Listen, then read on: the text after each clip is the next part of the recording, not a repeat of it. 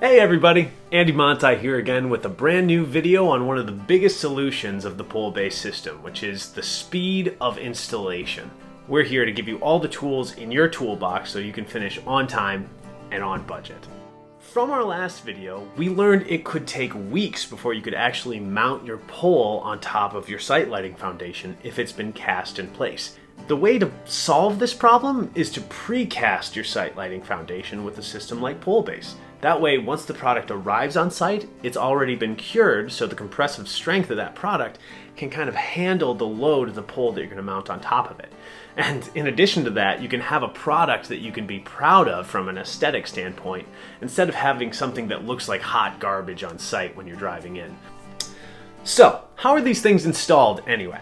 For starters, you're going to mark your site at each location where the site lighting foundations are going to be. At this point, you can start to auger your holes, usually 6 to 12 inches in diameter, greater than the actual diameter of the unit you'll be installing. This allows you to have some wiggle room when you're actually installing the unit, so you're not going to hit the sides of that hole and pour dirt into the bottom, which is going to make it hard to level. Once the hole is augered, you're going to pour 6 inches of crushed stone into the bottom of this hole as a leveling pad. Once the product is actually installed, it's going to be able to sit level, and with that stone foundation, it's not going to sink or tip very easily. At this point, you can take your lifting device and put it onto your pole-based unit via the bolt configuration. And now you can pick it up, set it into the hole, just make sure that your conduit is lined up with the trenches on site. The next step is to backfill the unit.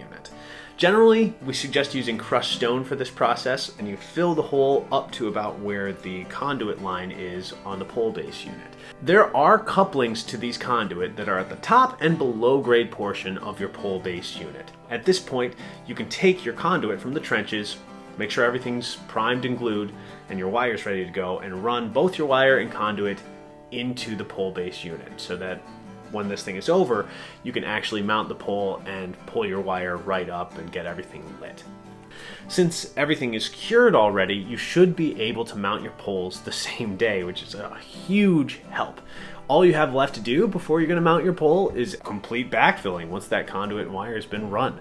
And you can finish up to the top of the unit whatever way that the plans dictate. So whether it is asphalt in a parking lot, concrete in a sidewalk setting, or greenery if this is in the island of a parking lot, you can get everything ready to go and aesthetically make sure you're proud of the look of your project. The electrical contractors that use the pole-based system really value their own time.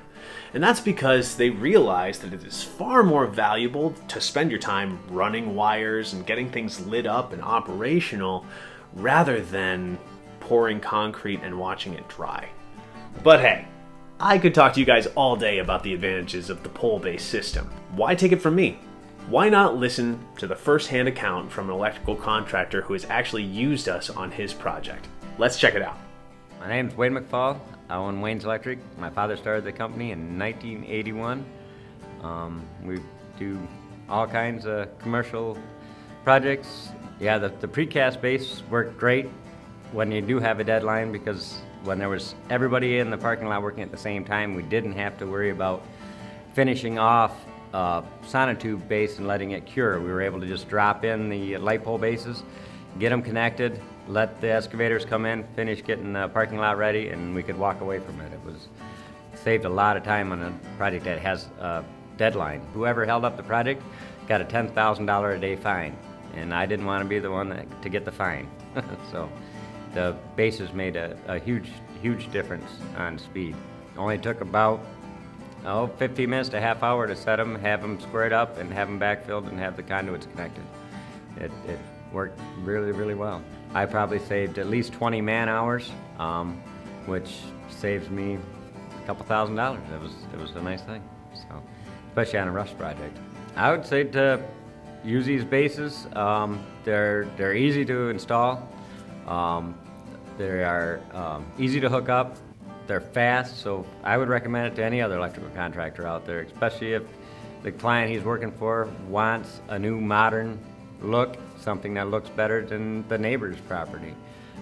It's a very easy, simple, affordable solution to the sonotube. See? I couldn't have said it better myself. In conclusion, I need you to absolutely obliterate that like and subscribe button so that the next time we come out with a fun video like this, you'll be able to see it and check it out. Additionally, if you found this video helpful, why not share it with someone who could actually benefit from the information, or leave a comment on what you want to see next time. If you want to learn more in the meantime, we have links in the description, so you can check it out and you can actually get a quote on the pole-based product manufactured locally, or if you want to begin manufacturing a product like this and become our newest manufacturer, we have another link so you can go in and check out the business opportunity. So with that, thanks for stopping by, and we'll see you next time.